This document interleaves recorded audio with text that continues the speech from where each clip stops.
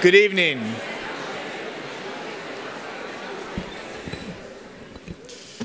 Good evening.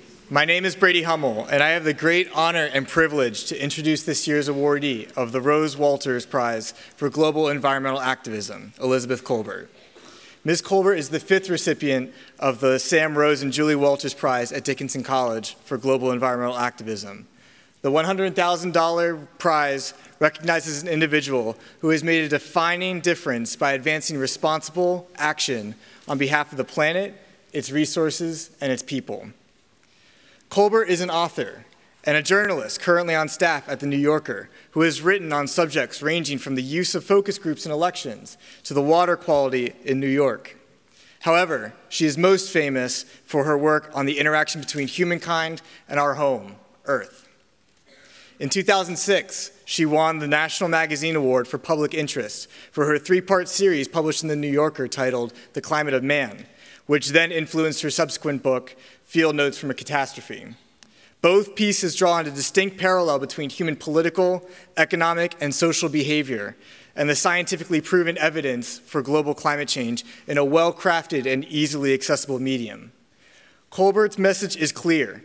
Even though we have played a central role in causing global warming, we still have the agency and the ability to be able to take decisive action to mitigate and adapt to its effects. Her most recent work, a New York Times bestseller, which received the 2015 Pulitzer Prize for general nonfiction, is The Sixth Extinction, An Unnatural History.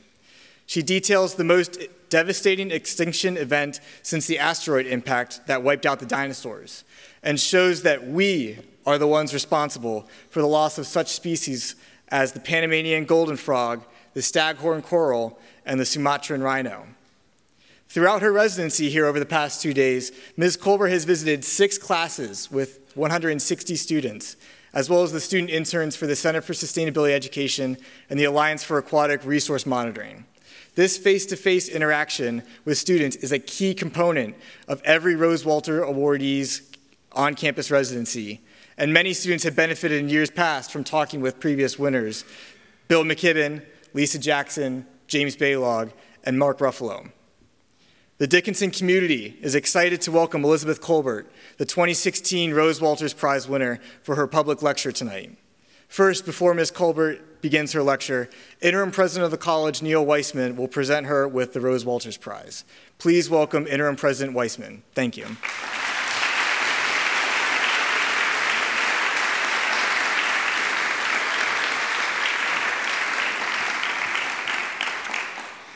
It is my honor and privilege to actually formally award the Sam Rose and Julie Walters Prize this year. This is the 5th time that the award of $100,000 is being given to an outstanding champion of the Earth and our environment.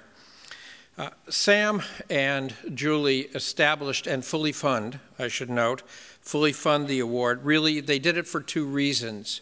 On the one hand, they intended it to honor John Adams, not the 2nd president who was a friend of Benjamin Rush, I should point out, but rather John Adams, who was a co-founder of the Natural Resources Defense Council and was president of the council from its establishment in 1970 until 2006, and he's still very active. He grew this organization to its current stature, in which it has over 1 million members and a staff of 400 doing great work in defense of the environment. Indeed, President Barack Obama awarded John Adams the Presidential Medal of Freedom in 2011 in recognition of his achievements. And so the Rose Walters Prize is yet another marker of those accomplishments. At the same time, Sam and Julie also recognize and support the work that Dickinson College does in sustainability education. And they saw a natural symbiosis between NRDC and honoring John Adams and doing it in tandem with the Dickinson community. And this wonderful award comes from that. I should tell you that Sam Rose, class of 1958, is a real estate developer and an attorney. Although it is not connected to this award, he insists whenever we discuss him that we point out he was a member of the Dickinson 1958 lacrosse team, which won our first and sadly only national championship in sports. He is also an emeritus trustee of Dickinson College, and in a very serious vein, in addition to the award, supports the college in many ways, including a very, very deep commitment to supporting financial aid and scholarships. And so, it is, as I said, my privilege and honor to be able to present the award to our speaker tonight, whom I'm hoping will arrive now on the stage.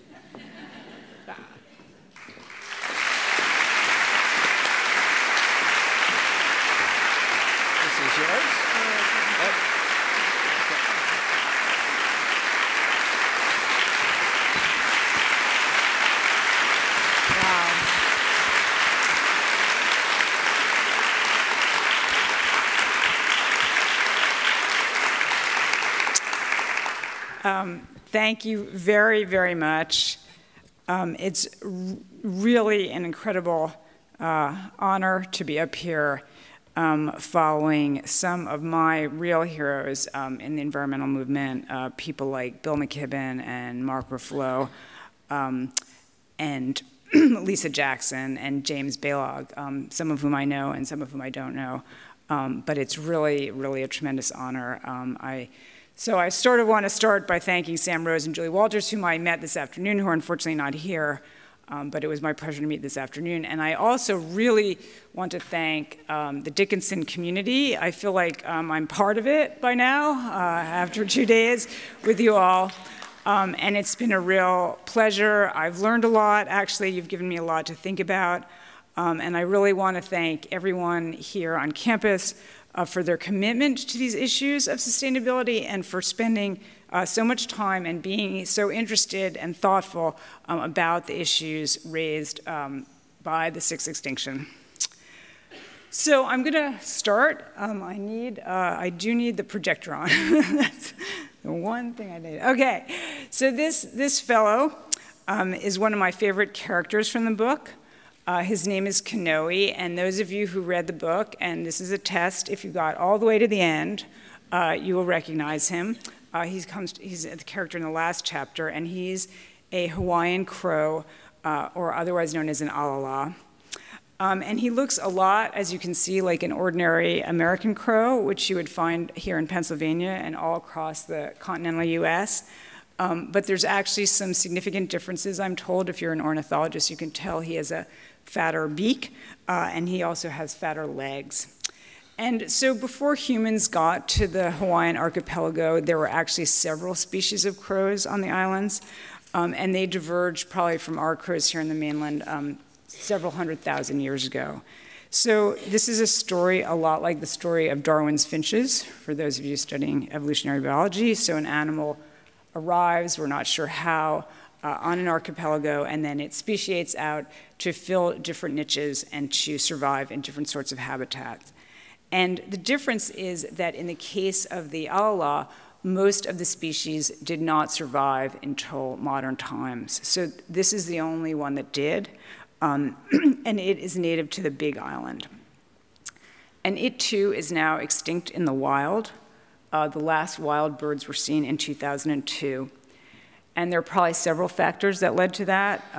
Habitat loss, a lot of Hawaii's native forests have been cut down, and introduced species. So introduced species like mongoose that maybe preyed on the eggs of the crows, and also, perhaps most significantly, the introduction of mosquitoes. Hawaii had no mosquitoes, and now they have mosquitoes that spread avian malaria. So that has been a huge cause of loss for some of Hawaii's fantastic native birds.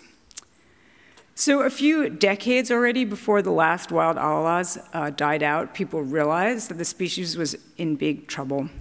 So they took some of the birds out of the forest, or what's left of the forest on the Big Island, and into a breeding facility that had been set up on a whole different island, so on Maui. And this is where Kanoe himself was born. And he is, as they say, an odd duck.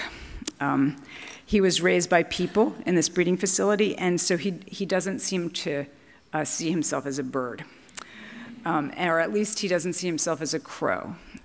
So one of the women who takes care of him told me that he once fell in love with a spoonbill.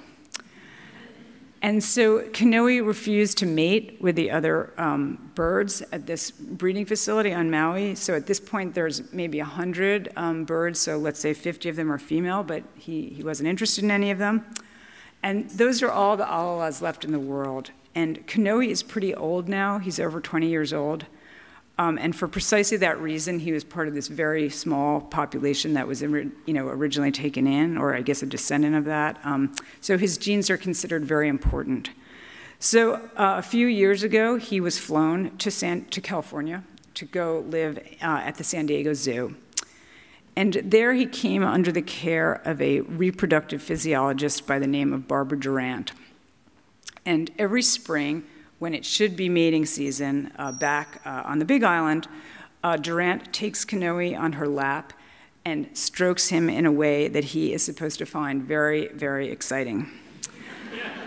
And she is hoping that Kanoe will ejaculate, and then she will collect some of his sperm and rush with it to Maui and artificially inseminate one of the female crows there.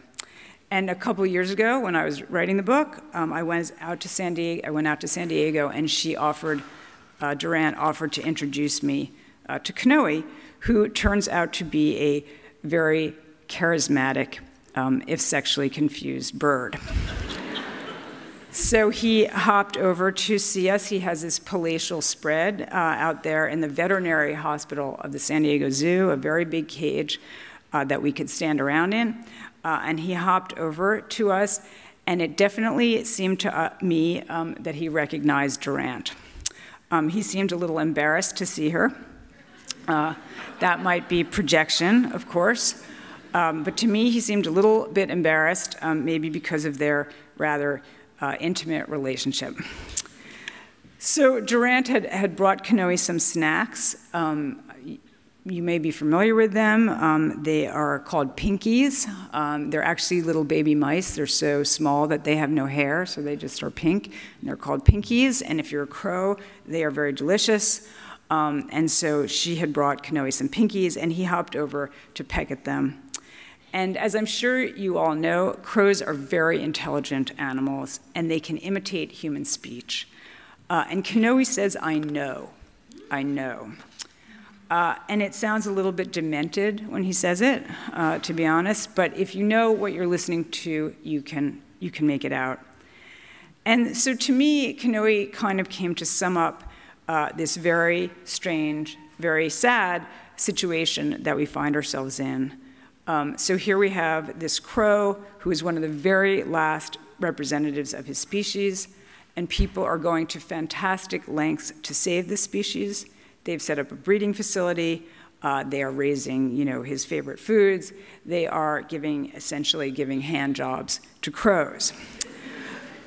So people really do care about animals, about what the writer Rachel Carson once called the problem of sharing our earth with other creatures.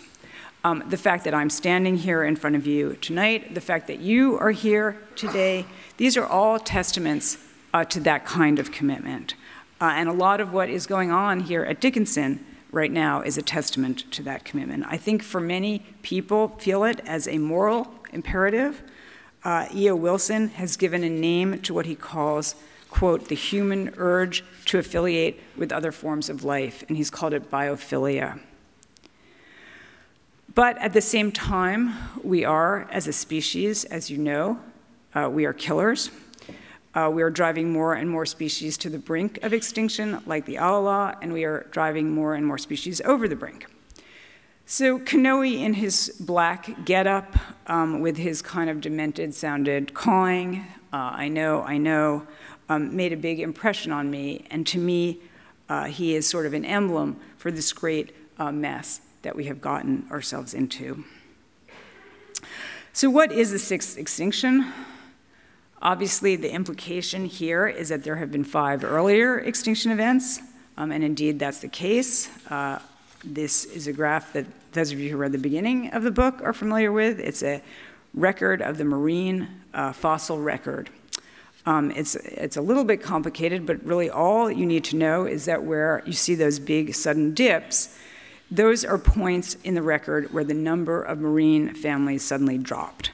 So those of you who are biology students know that a family is a group right above the genus, and a genus is a group above the species. So if even one species from a family made it through this extinction event, that family counts as a survivor. So on the species level, the losses are much, much greater. So each one of those dips there represents a loss of roughly 3/4 of the species on Earth, in some cases even more. So these are what's known as the 5 major mass extinctions. There are also somewhat oxymoronically minor mass extinctions. But these are just moments, and so geologically speaking, short amounts of time when the diversity of life, for some reason, on planet Earth suddenly plummeted. And one pretty good description of a mass extinction, which comes from 2 British paleontologists, is that mass extinctions are events that eliminate a significant proportion of the world's biota in a geologically insignificant amount of time. And another British paleontologist has used the metaphor of the tree of life. During a mass extinction, he writes, vast swaths of the tree are cut short as if attacked by a crazed axe-wielding madman. So the first of those extinctions, number 1 there on that chart, occurred at the end of what's known as the Ordovician period. That was over 400 million years ago. And at that time, most of life was confined to the oceans. So that was a very devastating event for marine life, but not for other forms of life, since there really were no other forms of life. And the 5th there, number 5, that was about 66 million years ago. That was the event that killed off the dinosaurs. And there's a pretty broad consensus now, as you know, that that event was caused by an asteroid impact. And I don't have a photo to show you of that, but this is a drawing that I think, I always think that conveys a lot in a short image, in one image. So to say that we are in the 6th extinction is obviously a pretty serious claim to make. And the reason we're in the 6th, and some scientists would say we're just at the verge, maybe we can still prevent this, and some would say we're pretty deep into it already, is that we are changing the world very radically and very, very fast, so not unlike an asteroid impact. And in fact, you will hear, I have heard scientists say, this time we are the asteroid. So how are we doing this? You know, how are we changing the world on an asteroid-like scale? Unfortunately, the answer to that is that there are lots of ways that we're doing it. But this evening, I'm just going to talk about 3 so that we're not here all night. The 3 that seem, for various reasons, the most significant, which is how we're changing the atmosphere, how we're changing the oceans, and how we're changing what Charles Darwin called the principles of geographical distribution. So to start with the atmosphere, every year, we humans add on the order of 10 billion metric tons of carbon dioxide to the atmosphere. That's coming, for the most part, from burning fossil fuels. Everyone in this room knows this. I'm not going to belabor it. It's very ordinary stuff. We drive our cars. We turn on our lights. And there are 7.4 billion of us on the planet right now, and it adds up very, very quickly. And what we are doing when we burn fossil fuels is that we are just taking carbon that was buried under the earth over the course of hundreds of millions of years, and we are transferring it back into the atmosphere. So we are basically running geological history backward and at a very high speed. We're taking a process that took hundreds of millions of years to run in one direction, and we are running it the other direction in a matter of decades. So if you were an alien and you came to visit planet Earth, you might easily conclude that what we are doing, that the primary purpose of our modern industrialized society is to effect this transfer as quickly as possible, to see how much carbon we can get out of the ground and put up into the air and how fast we can do it. And of course, we have very good records of how well we're doing this. We are measuring this process on a continuous basis in Hawaii at the Mauna Loa Observatory. So I'm sure that almost everyone in this room is familiar with this graph, one of the most famous graphs in history, the Killing Curve. It's just a record, continuous record of CO2 levels taken at Mauna Loa since 1958. And I'm sure many people have read that CO2 in the atmosphere, so what we're seeing on the y-axis there is just parts per million in the atmosphere. You probably read or heard that CO2 has hit 400 parts per million. That is indeed the case where that green line is. And you can see what you see in that jagged line is just a seasonal component to carbon dioxide.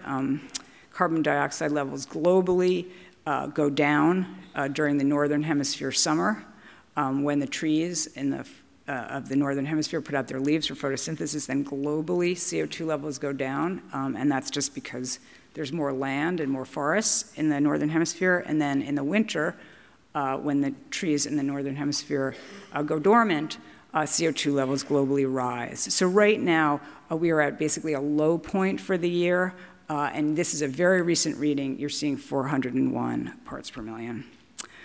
So that up and down rhythm, that seasonal rhythm, will continue indefinitely, and that upward slope will also continue as long as we continue to pump CO2 into the atmosphere. And presumably, CO2 levels have reached the point where they're never going below 400 parts per million again, at least not in the lifetimes of any of those of us in this room tonight. And that upward slope is going to continue until, as I say, until we stop emitting CO2, which certainly at this point we don't show much signs of doing. And if we want to know how we're doing on this grand project of putting CO2 into the air, if we want to know how we're doing on a longer time scale, then we have to look back at ice cores. So this is actually an ice coring station that I visited just a couple months ago on the top of the Greenland ice sheet. You can see it's quite a brutal landscape. At this particular place, we're standing on top of roughly 8,000 feet of ice. And when you take an ice core, all that you do is you take a drill that looks like just a long tube with some very nasty-looking teeth at the end of it, and you stick it down a borehole, and you set it spinning, and if you're lucky, you pull up a cylinder of ice that's about a yard long and maybe 6 inches in diameter, and you just keep doing that over and over and over again until you get to the bottom of the ice sheet. And all that an ice sheet is, so this is true both of the ice sheet on Greenland and the ice sheet on Antarctica, is it's just snow that is accumulated year after year and not melted. So every layer, there's an annual component to that. Every layer gives you an annual record of two important things. It gives you a record of temperature, which you can extract by analyzing the isotopic composition of the ice, and it gives you an actual record of the past atmosphere. So in little tiny bubbles are actually enclosed in that ice, and that is giving you a sample of past atmosphere. So if we want to know temperature and we want to know what the atmosphere looked like going back in time, we look at ice cores. So this is the longest ice core record that we have. It's a record taken from Antarctica. It goes back, what you're looking at is time going forward, 800,000 years on your left to the present day, okay? And this is a record of carbon dioxide levels taken directly from the ice. It's a core called the Epica core. It was taken by the Europeans. And those up and down waves that you're seeing, those are glacial cycles. So times when CO2 was low, those are the ice ages, when huge ice sheets descended from the north across Canada and all the way into the northern US. So the last ice age, which ended about 12,000 years ago where I live, up in Western Mass, was covered in a mile of ice. And those high points when CO2 levels are around 300 parts per million, those are the interglacials, when the ice retreats. And we are, of course, in an interglacial right now. But as you see from that chart, we have radically changed the shape of this curve. So CO2 levels have not been above 300 parts per million, so where that dotted blue line is, for at least the last 800,000 years, and probably a lot longer. It's just that we don't have any older ice. And now they're up around 400 parts per million, so just above that blue dot. And the reason that that dot says 2008, I'm not sure you can read it from up there, is because this is actually from a federal website that's no longer being updated. I don't know if it just got too scary, but they stopped updating it. And the green dot is where we're headed if we work hard to keep our emissions down. And the yellow dot is where we're headed by the end of this century if we just keep on letting emissions grow year by year. So by the end of this century, carbon dioxide levels will almost certainly be twice as high as they were before we embarked on this great world-changing project, and quite possibly they will be 3 times as high. And if we want to go further back than 800,000 years, we do have ways of teasing the composition of the atmosphere out of some things like shells, little tiny shells that have fallen to the bottom of the ocean. So scientists have developed some very creative ways of trying to get records of the past atmosphere going back when we have no ice. These methods are not as exact, but they give us a pretty good picture. And it turns out that if we want to find CO2 levels that are significantly higher than today's, we have to go back quite a long way, perhaps as far back as the Miocene, around 20 million years ago. And if we keep on pouring CO2 into the atmosphere the way we are right now, we could very easily end up at Miocene levels within the next several decades. And if we keep on going on that high emissions curve, we could reach Eocene levels. So now we're talking about levels that have not been seen in 50 million years by the end of this century. And what's significant about this, as you all know, is that CO2 has certain geophysical properties that make it a greenhouse gas. I am not going to give you a whole global warming spiel because you all know it, but this is very basic science. And the one thing that I am going to show you is this wonderful contraption.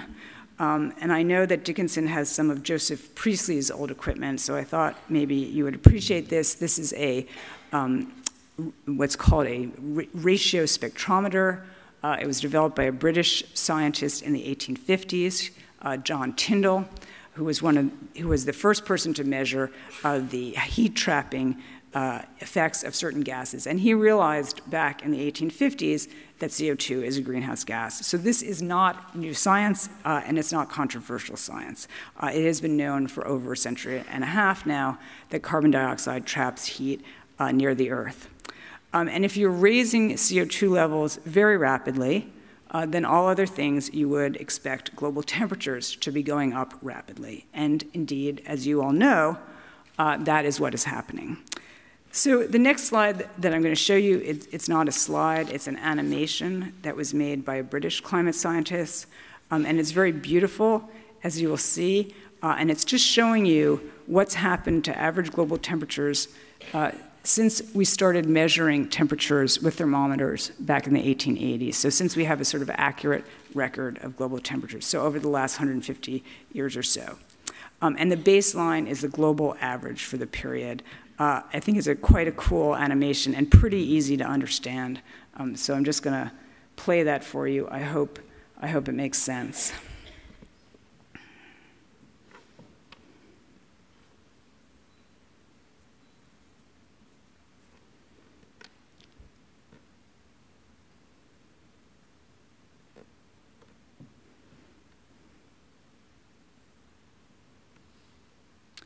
So that red line there where it says 1.5, that shows that now CO2 levels are approaching 1.5 degrees Celsius over the long-term average. And if you follow the debate over the climate treaty that was negotiated last year in Paris, you know that there was this sort of aspirational goal in there of keeping average global temperatures, the increase in average global temperatures to 1.5 degrees C or below. But what this animation shows us is that we are very, very rapidly getting to 1.5 C. So this graph, and I switched it because that animation will play over and over again if you let it. This is just a record of the warmest years on record here. And I don't know if you can read those little numbers, but in red, that was last year, 2015. the warmest year on record. It was an El Nino year, as you know, and El Nino years tend to be warm. Now we are coming out of an El Nino in 2016, but that's 2016 up there, the black line on top. So the first several months of this year were very, very warm, super warm, so warm that NASA in July, okay, when the year is only 6 months old, already announced that 2016 will almost certainly be the warmest year on record. So what does all this mean for life on the planet, for living things? What this map shows us is that the warming in the world is not evenly distributed.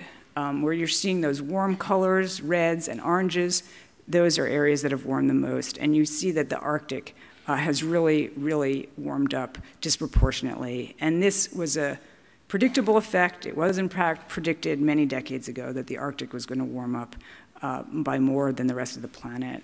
And it's one of the reasons, or the reason, I suppose, that the poor polar bear has become sort of the icon of the dangers of climate change. So the Arctic is warming very fast, the sea ice is melting very fast, and if, like the polar bear, you depend on sea ice to hunt from, then it makes sense that you're going to be in trouble.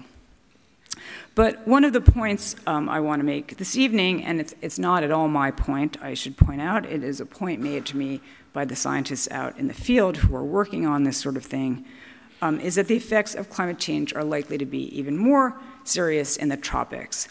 And there are a couple reasons for this, one of which, and perhaps the most fundamental of which, is that the tropics is actually where most species live. So let's take for a minute the example of trees. Here in this photo, we are in a cloud forest in the Peruvian Andes. So we're looking down from a point very high up, around 12,000 feet down that ridge. And I went to this spot a couple of years ago with an American scientist named Miles Silman. And what Silman had done, he's a biologist, a tropical biologist at Wake Forest, is he had mapped out these plots of 2.5 acres each going down that ridge, so at different elevations down that ridge. So each plot was 2.5 acres, and in these plots, they had tagged and ID'd every single tree with a diameter of over 4 inches. So they had 20 plots that they'd mapped out of 2.5 acres each, so 50 acres. And in these 50 acres, they had found 1,000 different species of trees. So if you contrast that with the forests in Massachusetts, where I live, there are about 50 native species of trees. And if you go to Canada, to Canada's boreal forest, where there's one of the biggest intact stretches of forest on the planet, in that whole expanse of a billion acres or so, you're only going to find 20 species of trees. So that gives you a sense of where the world's diversity is concentrated. So the point of this experiment, the point of going out there and tagging all these trees, was to see what happens as the climate warms. So one of the corollaries in the tropics of having a very high number of species is that in the tropics, species tend to have very narrow climatic ranges. So as we were hiking down that ridge that I showed you, and it took us 3 days to get from 12,000 feet down to about sea level, Miles Silman, the scientist, said to me, as we're going down the path, pick out a leaf with an interesting shape and follow it as we go down that path, because you're only going to see that leaf for 100 yards or so, because that is that tree's entire range. That's where it lives. It lives in this very narrow altitudinal band now where the climate conditions are currently favorable. So by laying out these plots and by coming back year after year, he and his graduate students were trying to see how these very narrowly adapted species were responding to climate change. So to track climate, to stick with the temperature, the isotherm that they were used to, they were going to have to move upslope by several yards every year, because that is how fast the climate in the Andes is warming. So, of course, a tree can't get up and move, but it can do the next best thing, which is it puts out seeds, and those seeds get moved around, And if conditions are changing, then you would expect to see that species of tree sprout up in new places. And that is indeed what they found. They found that some species are moving fast enough to track the climate. So let's say a tree that you used to find only at 2,000 meters, maybe now you'll find it at 2,100 meters or 2,200 meters. But the vast majority of them are not moving, or they're certainly not moving fast enough to stick with the climate. They're just sort of sitting there. And so these tree communities, which have been very stable in the tropics over many thousands of years, certainly since the end of the last ice age, are beginning to break down. And new communities will form. And then you have to ask the obvious question that comes to mind is what happens to the rest of the creatures, right, that are part of these communities, the insects, the birds, the mammals. And they are much harder to study for reasons that you can think of pretty easily, right? An insect doesn't just sit there while you nail a tag into it. And it's not there year after year. You can't come back and say, where did this insect move to? So you have to be very clever in how you devise those studies, and people are working on that right now. But one of the points that Miles Silman made to me is, that unfortunately, we have set this experiment in motion, and whether we want to or not, we are going to find out the results of it. So how else are we changing the planet? Well, as I'm sure many of you know, climate change is not the only effect of pouring billions of tons of CO2 into the air every year. There's also what's often called global warming's equally evil twin, which is ocean acidification. So ocean acidification is taking place because when you put up a lot of CO2 into the air, a lot of it ends up very quickly in the surface waters of the ocean. It just dissolves in the surface waters of the ocean. And the chemistry of ocean acidification is a little complicated, not terribly complicated. So I'm not going to go into the details right now. But basically, all you need to know, and I'm sure many of you do know, is that when you dissolve CO2 in water, you get an acid. It's a weak acid. If you had a Coke today or any carbonated drink, you drank it. It's what gives our soft drinks that sort of zip taste. Why we don't, why soft drinks that are flat taste very sweet to us, kind of treacly. So it's a weak acid, but if you add enough of it to the oceans, you change their chemistry. So here are just a few sort of basic facts about ocean acidification. Ocean acidification, 101. The oceans have absorbed about 1/3 of the CO2 we've put up there since the start of the Industrial Revolution. That's about 150 billion metric tons. Every 4 hours, the seas absorb another 1 million metric tons of CO2. And the net result is that the acidity of the oceans has already increased by about 30%. So we don't live in the oceans, and we don't have a very intuitive sense of what it means to interact with the rest of the world, to have your only interaction be through the water. But there are, as you can imagine, many, many potential effects of altering the chemistry of the oceans for marine organisms. And many people are trying to study those on using a wide variety of creatures.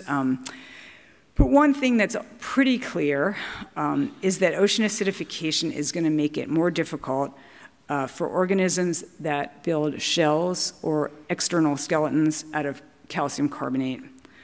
Just because of the way the water chemistry is changing, it's going to become harder and harder for them to, in effect, sort of assemble that calcium carbonate. And it turns out that there are an awful lot of marine organisms who need to do this. So here's just a very, very quick sampling of what are called marine calcifiers.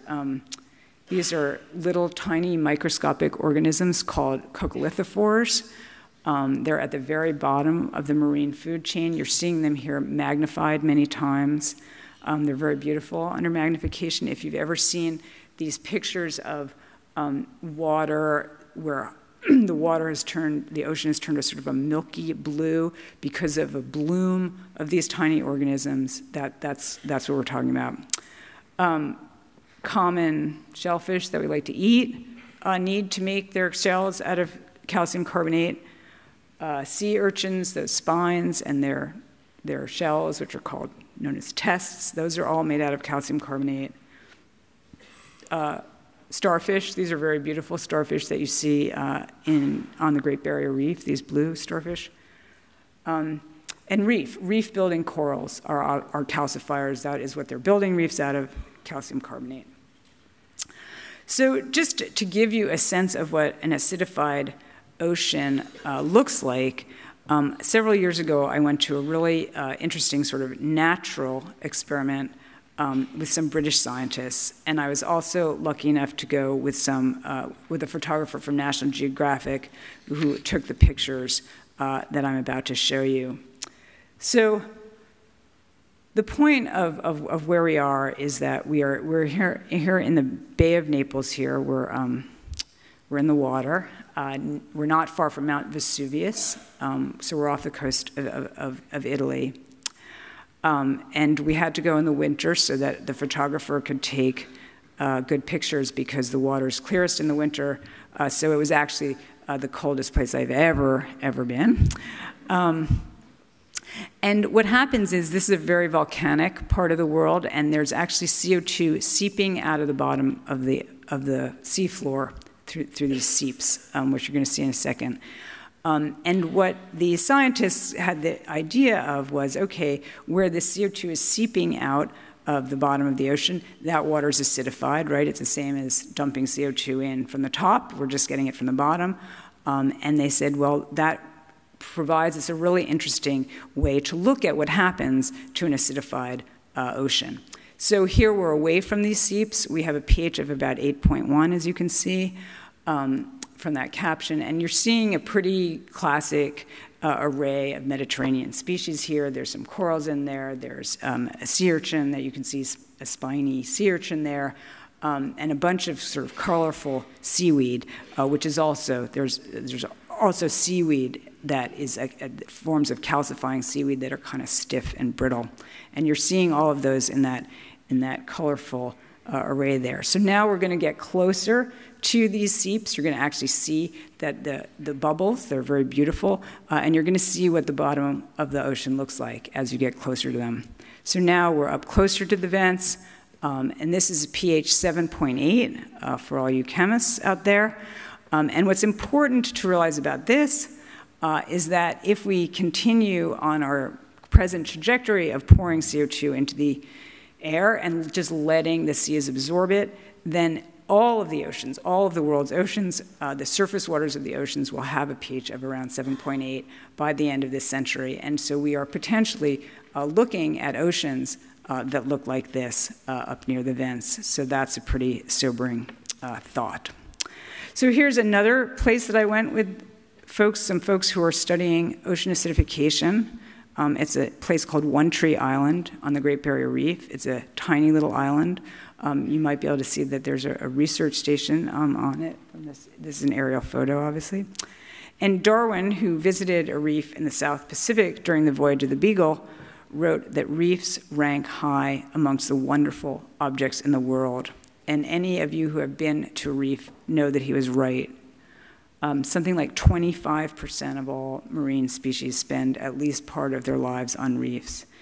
And the result of experiments looking at the effects of acidification on reefs, and there are also a lot of people looking at the combined effects of acidification and warming, which as far as reefs are concerned is pretty much a double whammy, are pretty grim. The results suggest that reefs may not survive the current century. And the importance of this is pretty hard to overstate. As I said, it's something like a quarter of marine species spend at least part of their lives on reefs. And times in the past when reefs have collapsed, to go back to that mass extinction graph that we looked at the very beginning of this talk, are associated with some of the very worst crises in the history of life. So it is likely that reefs will be the first major ecosystem in the modern era to become ecologically extinct. This is just a quote that I pulled from a coral biology textbook. It's not a radical statement. It's just something that you will find nowadays in the marine biology literature. So another way that we are changing the planet, and this is the last one I'm going to talk about tonight, is by moving species around the world. So you're all familiar with invasive species. I was recently in New Zealand, where this is just a huge, huge issue. And New Zealand is an extreme case because before humans arrived, it had no terrestrial mammals. It had a couple species of bats, and that was it. So it didn't have anything like mice or deer or bears, and humans changed all this. This is a Pacific rat. As rats go, he's kind of cute, as you can see. And the Pacific rat was brought to New England by the Maori, who were the first people to come to New Zealand around the year 1300. And it was actually brought purposefully as a food source. The Maori intended to eat the rats. But the rats had other plans, and they multiplied and spread a lot faster than they could be consumed. And along the way, they encountered a lot of flightless birds, flightless rails, flightless ducks, and flightless geese, so birds that had evolved in the absence of mammalian predators. And since they had evolved without these mammalian predators, they had no defenses against a creature like a rat. And so they were very quickly wiped out. And then Europeans came along and they brought more rats. They brought ship rats and Norway rats, who are even more voracious predators than Pacific rats. And those were creatures that were brought accidentally. But the British also brought in animals like rabbits because they wanted to hunt rabbits. And these also multiplied like crazy, multiplied like rabbits. And New Zealanders are farmers for the most part, sheep farmers, and they ate a lot of farmers out of business. So the New Zealanders were pretty pissed off, and they brought in, they got the bright idea of bringing in stoats, which are also known as short-tailed weasels. We don't have stoats in this neck of the woods. We have long-tailed weasels, but you get the basic idea. So they brought in these stoats to hunt the rabbits. And stoats are, in fact, extremely good hunters, but as you have probably already guessed, they didn't go after the rabbits. They went after the rest of New Zealand's birds. So this set off another wave of extinctions that's still very much ongoing. And I'm just going to show you a couple of species that survived long enough so that we have specimens of them. These are birds called hui. They survived until the early 20th century. As you can see, they were really interesting birds. You're seeing a male and a female here. They had very different shaped beaks, the different sexes, and it's assumed that the male and the female worked together to capture different kinds of insects. And this is a bird called the Stevens Island wren. It's another really interesting bird. It was one of the very few flightless songbirds ever known to have existed. And it too was wiped out right around the beginning of the 20th century. So moving species is something we do all the time now. If you go outside here at Dickinson, I'm sure we'll find many, many non-native species of plants. I'm sure many people at home have non-native species of pets. It's once again something that strikes us as pretty ordinary. But when you think about it, it's really something that's very, very radically new. Because without a lot of help, a land species can't cross an ocean, and a marine species can't cross a continent. So we are, in effect, bringing together these lineages that evolved separately for many, many millions of years. And when you do that, you can get some very, very nasty surprises. And we have a very good example of that right now here in the Northeast. These are bats. Little brown bats with what's known as white nose syndrome. I'm sure most of you have heard about white nose. It's killed millions and millions of bats in the US. It's caused by a fungus. That's that white powdery stuff on their noses. But it doesn't just affect their noses. It eats into their skin, and it causes them to wake up from hibernation and to fly around and to usually drop dead. And so the fungus has been traced back to Europe with genetic testing. It was probably brought completely unwittingly to the US, maybe by some tourist.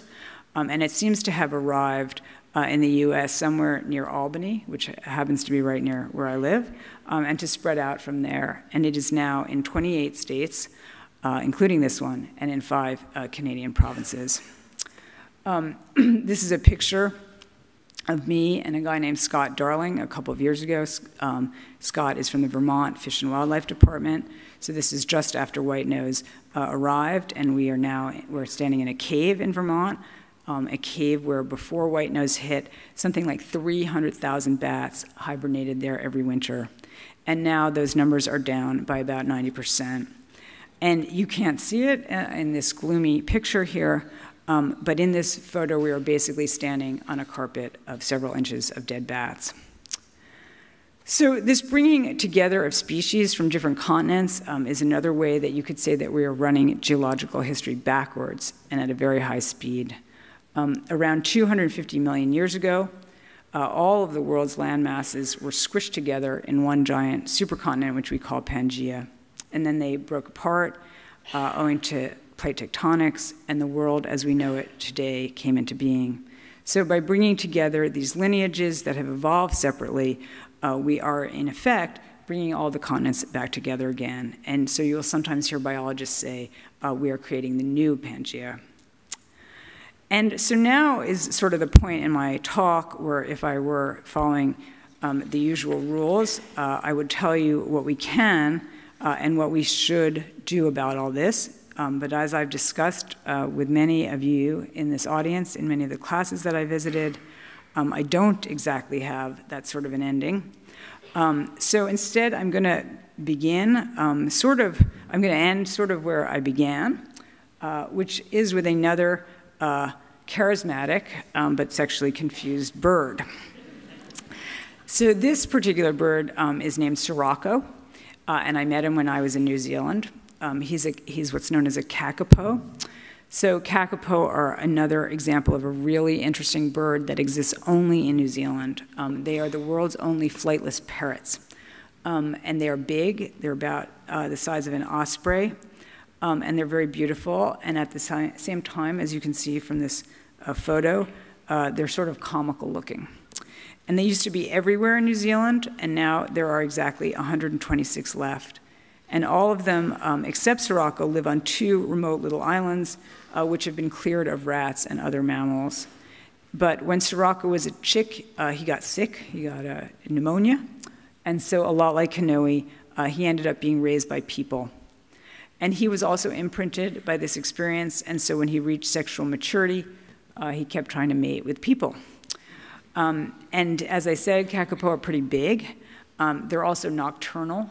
So you had, on these islands, you had people trying to help these birds recover, conservation rangers, also a lot of volunteers.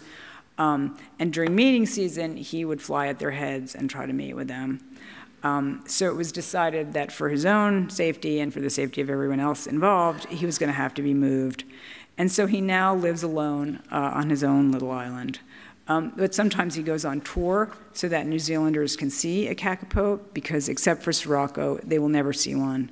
And that's where I saw him last year when he was on one of his tours. He's treated as sort of like a rock star.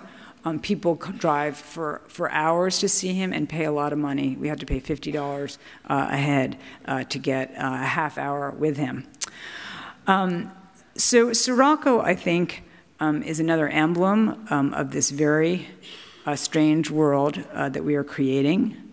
It is not, I think, because humans are vicious or indifferent, though they or we are certainly have those capacities.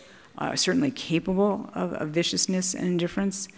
But as all of your presence here tonight testifies, we also have many other qualities: curiosity, concern, caring, empathy, biophilia. So ultimately, I think we all actually have a lot in common with Kanoe and Sirocco in that we are confused creatures ourselves. And I'm going to end there. Thank you very, very much.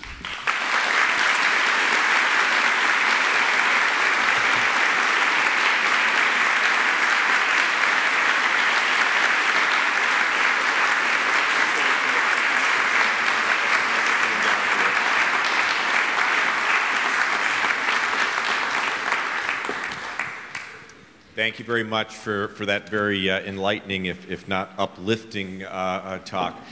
We have some time now for some question and answers, and I'd ask those who are asking questions, keep them brief. This is not your opportunity to give lengthy comments to us here, and we are going to take our first couple of questions from students. And do I see those who has the microphones in the aisles here? And please wait for a microphone to be brought to you. Hi, thanks. It's crazy to believe that with all the evidence that you presented to us tonight, that there are still deniers, even some trying to become representatives for us in the White House. And as a journalist for the masses and a writer for the masses, what's your experience with deniers, and what's your advice for us to politely educate people? That's a good question. Did everyone hear the question? Okay. It's a very, very dismaying fact or thought, and I suppose that was one of the reasons that I put in that slide. Not that I thought that there were any deniers here tonight, because unfortunately, my experience with the deniers is very minimal. I rarely encounter people who at least explicitly come up to me and say, I don't believe that.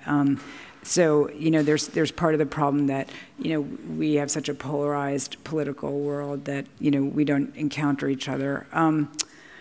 But the reason I put in that wonderful contraption from John Tyndall, which I believe was built in 1859, was just to show, that this is not new science. We're not talking about radical new science. We're talking about something that could have been, and in fact was predicted already by the 1890s, climate change.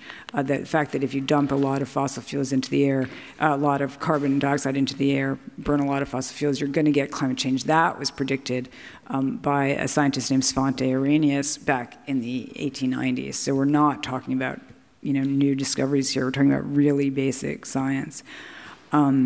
But I don't have a good answer for that. We certainly, there's sort of no excuse anymore for that. The evidence is overwhelming. The geophysics is, irrefutable.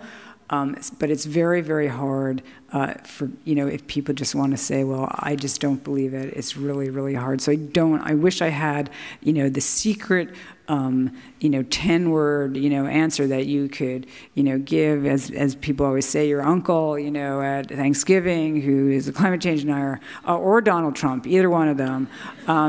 But I don't have that, and I know many people who are a lot more knowledgeable than I am about climate change are struggling with, just the same thing. How can we? We've said it 10,000 different ways.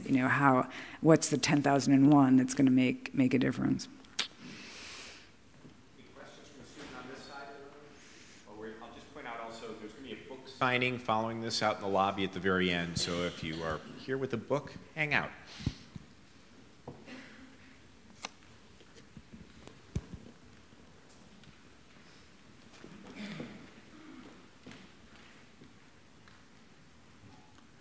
Hi, thank you for your talk.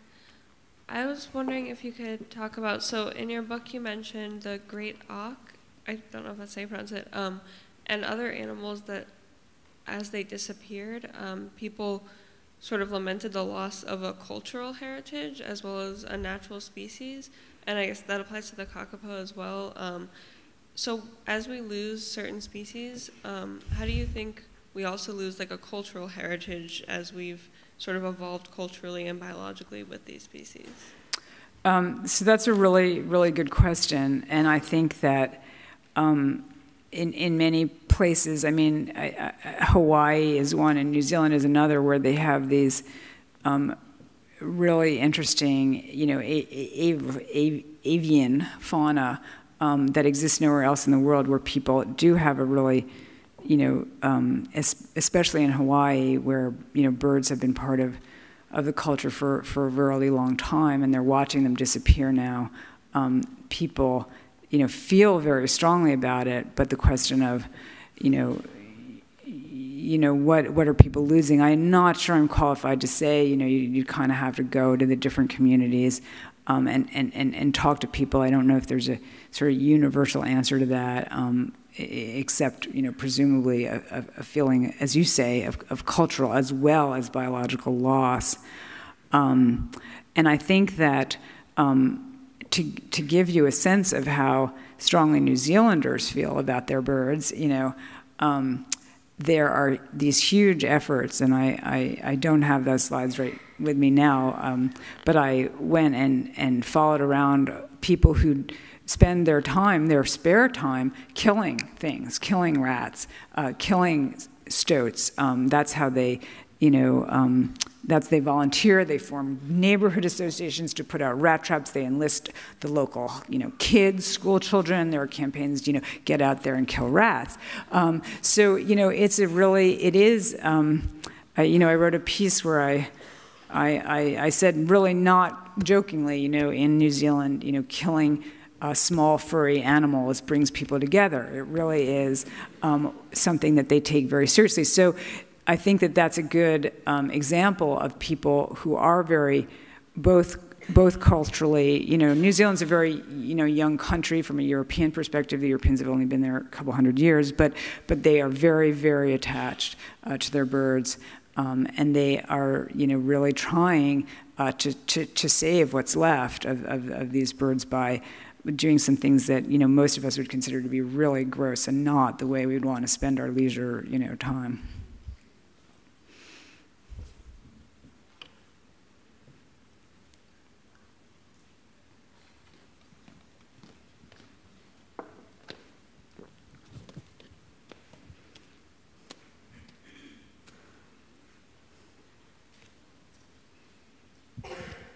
So above the species and subspecies levels, are there any large groupings of animals expected to go extinct?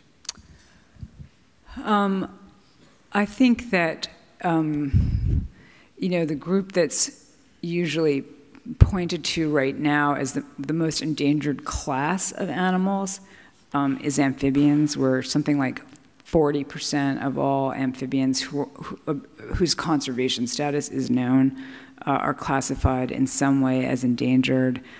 But I don't think right now, in a sort of imminent way, anyone would say, all amphibians are going to go extinct. I think in terms of major groupings, we are not at the point where we're, going to drive a whole class of organisms extinct. Now, one group of species that is really, really in trouble, and there was just a bunch of spate of news reports about this, are our very closest relatives, right?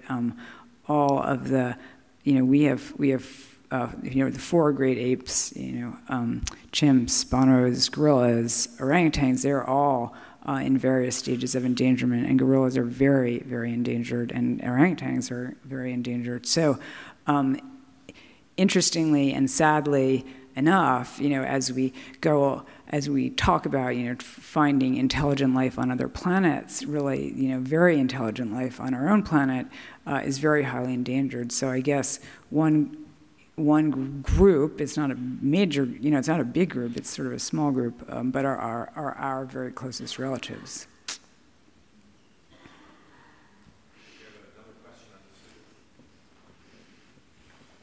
My question was, so at what point in the kind of the history of humans did the Sixth Extinction begin? Did it begin kind of during when we started burning fossil fuels in the Industrial Revolution, or when we started to manipulate the environment during like the Agricultural Revolution? Well, I mean, we could potentially go even further back than that.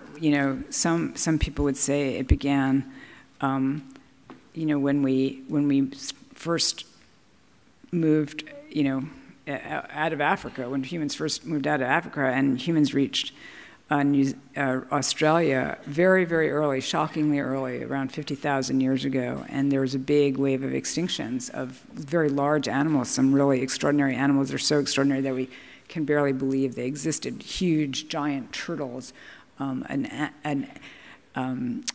animal that's sometimes called a rhinoceros wombat, so, a marsupial that was the size of a rhino. So really, really interesting creatures, and they're all gone. And I think in general, the preponderance of evidence is that, humans wiped them out very early on. So, potentially we will look back and say, well, this has been going on for quite a long time. And then, the impacts have recently ratcheted up quite a lot, especially, sort of with globalization and a lot of extinctions that can be traced to people arriving, especially on islands, because islands are very extinction sort of vulnerable, island fauna, arriving with rats. And those are, of the documented extinctions that we have for the last several hundred years, those are a very high proportion of them. So globalization turns out to be, from the perspective of things that evolved in isolation,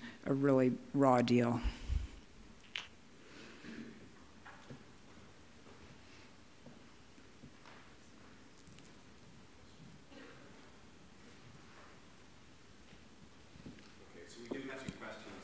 Coming in through social media. This question is from Will Kachitsky, who some of us know.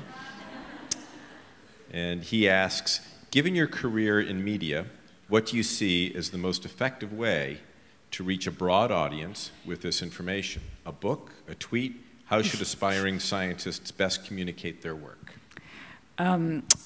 That's a really good question, and I'm sure I'm not necessarily the best person to answer it. And I had a lot of conversations today with students about, the future of journalism and what is the best way to communicate now in this sort of increasingly, attention-driven world. So it's quite possible. Maybe I should have just sent out a tweet and not written a book. It's kind of a really interesting and alarming thought, but I don't have an answer for that. I think reaching a really big audience, which is what many people are trying to do, a book is probably not the way to go, to be honest. There are a lot of good documentaries out there, as I'm sure you all know. So people are trying all different media, and I don't think there is one clear answer, and I don't think it's, it probably would be to get, Beyonce to tweet it. That would probably be the best thing that we could do. But in the absence of that, and if she's listening, I hope that she will. But in the absence of that, I guess the only point I can make is we gotta sort of try everything, and I think people are. I think there are people doing really interesting things in all sorts of different media, from artists to rappers. So I think there are a lot of interesting things going on. So I think there's room for everyone.